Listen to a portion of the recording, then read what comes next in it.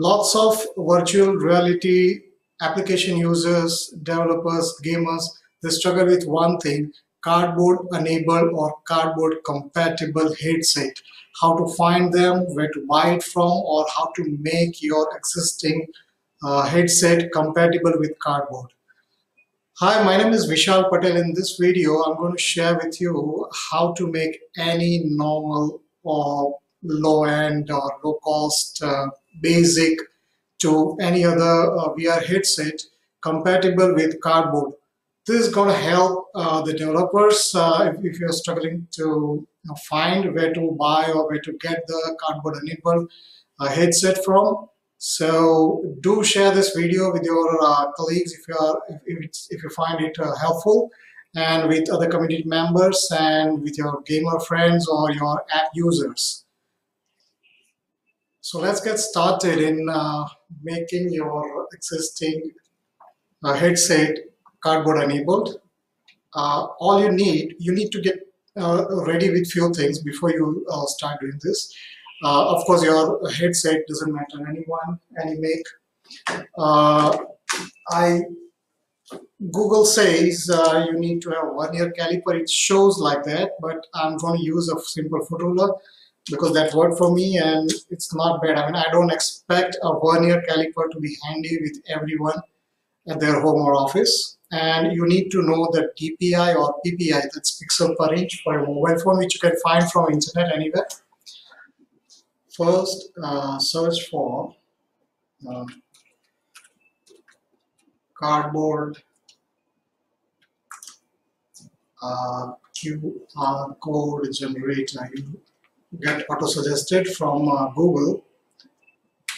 When you search, the first URL you get will be www.gcfirebase.com. So that's where you get to make a QR code for your headset, a cardboard QR code. And here you can see there's a nice icon which shows the vernier caliper, as I mentioned earlier. I don't expect that to be handy with everyone, so I use foot ruler, and you can do that. If you have vernier caliper, that's fantastic. Just keep a few things initially and go to the form where you can, okay, I need to clear my earlier reset form because I did it earlier for myself.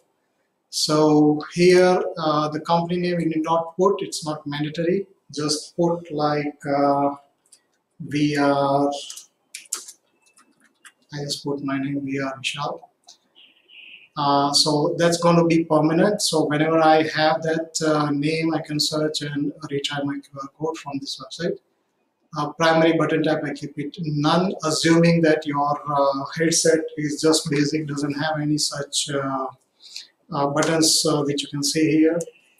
And now the interesting thing, the moment you click the screen to lens distance inside, it will pop up, will show this illustrative image, and that's very much self-explanatory, and it has got this notes. So this is the distance from your phone screen to the lens, and to make it easy to understand, let me show you. So that's the, as you can see here, let me make it a little larger.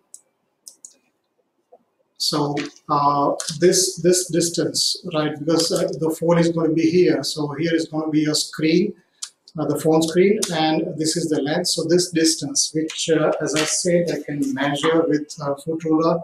What I do is I put in the center of the lens, and I just see that what is the distance. So here it's showing me it's 46 millimeter. So I'll just increase to 46. The same way, the next is interlens distance. Now that's, as again the illustrative image, which is very easy to understand, the distance from the center point of both the lenses. Now I even noticed on some of these headset which is sold online somewhere, where they do give this distance already. So if you have it from your headset user manual or product description, or maybe wherever you bought it from, this kind of it saves your time. You can straight away put this one. But to calculate again, you need to just find out the ruler and just approximate. You can make out like from the center to here. For me, it comes to about sorry, it's like 74 millimeters. So it's a big one.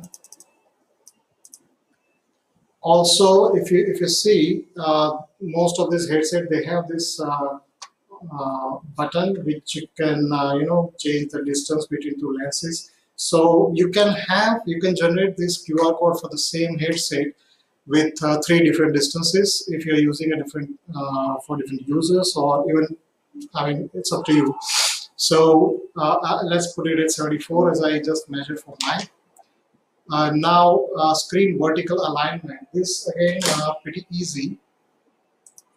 As you can see, if it is a bottom align, as I say, for my mobile, when I put it in the headset, as you see, it's from the bottom.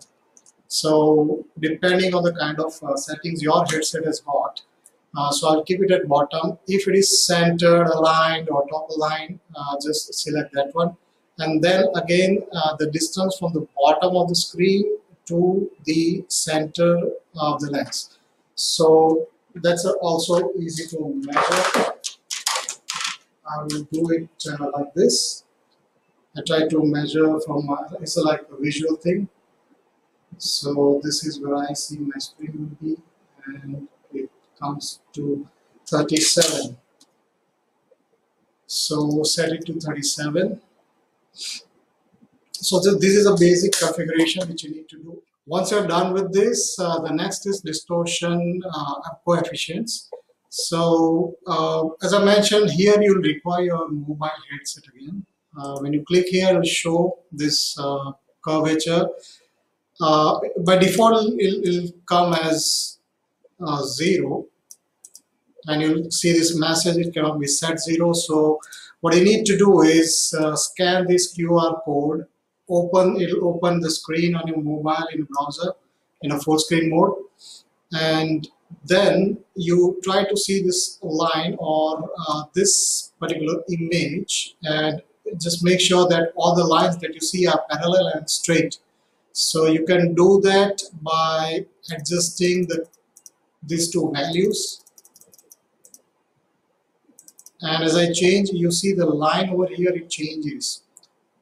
Nothing to do. I mean, we don't have to do anything with that. But when you wear that headset and see that it works perfectly. As I said, you can see these lines straight, parallel to each other. Then the configuration is done.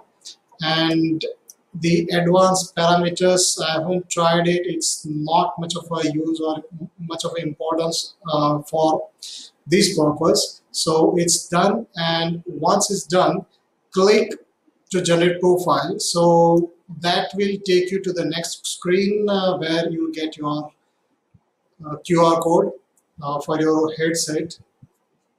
Let's see. There you are. Success. So here, this is your cardboard QR code. You can download a PNG, download SVG, and I would prefer SVG, so which I can just enlarge like 500 times from the browser, make a larger copy and save it for my future reference. I have a message for the developers, especially that when you're making an app and when you offer your your app users to go to VR mode, give an option to scan a QR code. Don't just put them directly into VR mode like most of the apps that I've noticed. So that will help the users to perfectly use your app with the right settings, the right cardboard QR code settings, and enjoy the app or the game, whatever you made, perfectly. Thank you, and I'll try to keep sharing the more that I come across and which I feel that will help all of you. Thanks for watching.